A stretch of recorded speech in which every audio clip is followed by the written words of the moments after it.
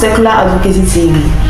Simon Ekpa, Biafra agitator, has been arrested by law enforcement in Finland. The BBC reports that Ekpa was subsequently sent to prison by the District Court of Piaget for spreading terrorist propaganda on social media.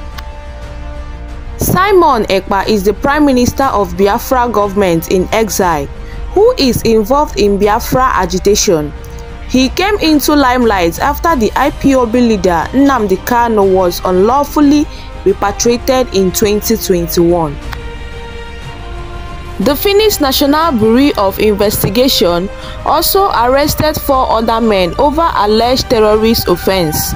Follow us as we bring to you more details.